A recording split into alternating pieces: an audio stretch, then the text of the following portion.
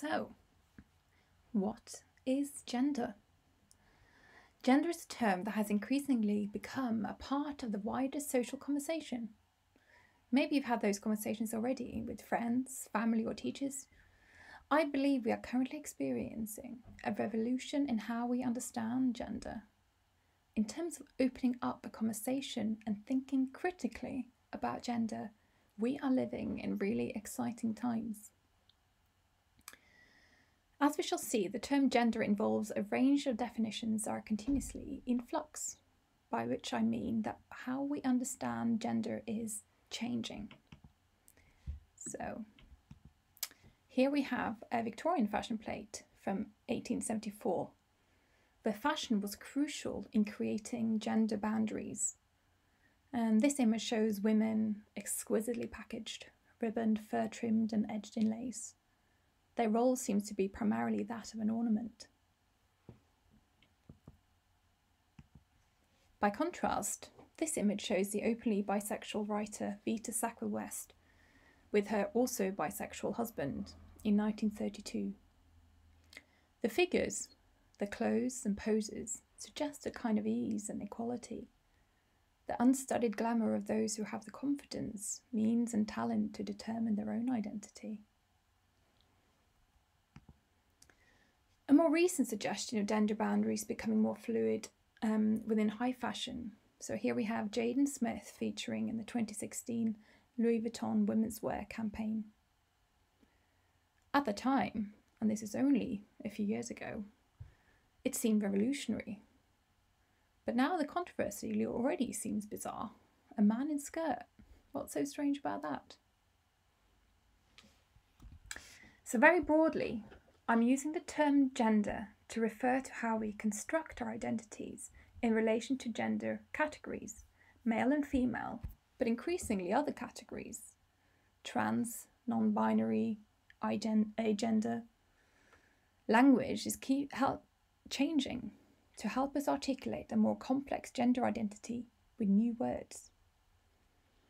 And the word construct is important here. What does it mean to construct?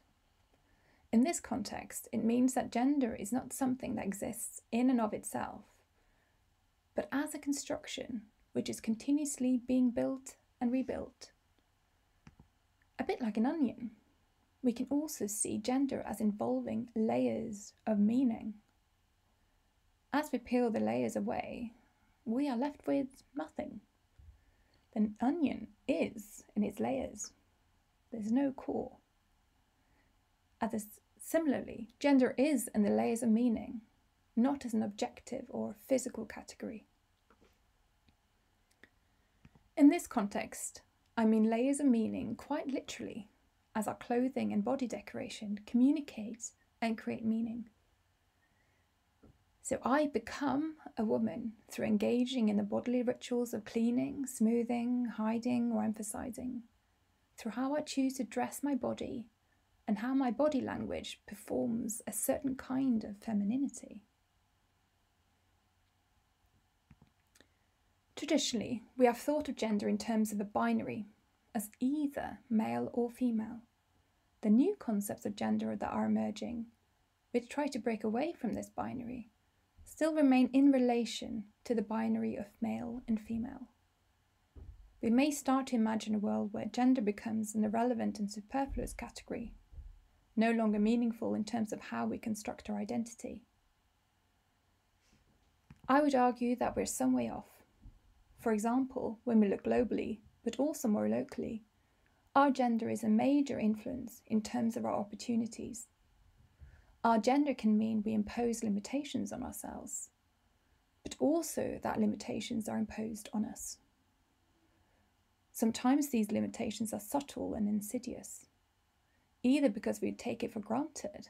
So, for example, that in a heterosexual relationship, it is somehow the boyfriend who proposes to the girlfriend.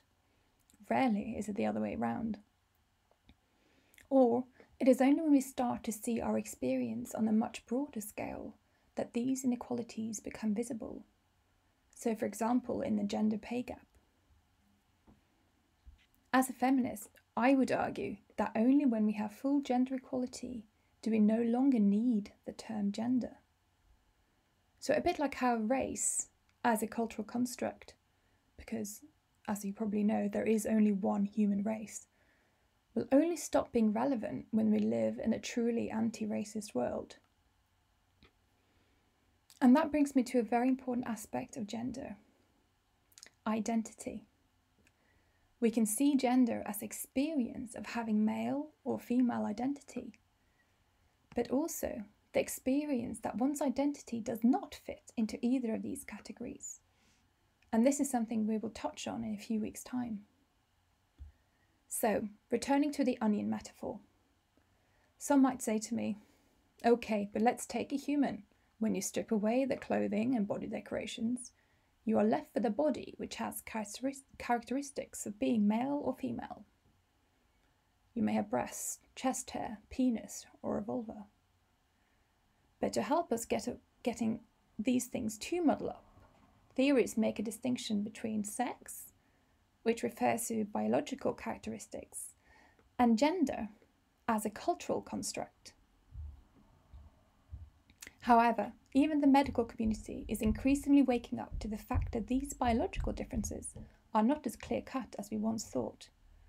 But seeing as we are not studying biology or medicine, we are going to focus on the concept of gender rather than biological sex, and specifically how it relates to fashion, dress, and identity.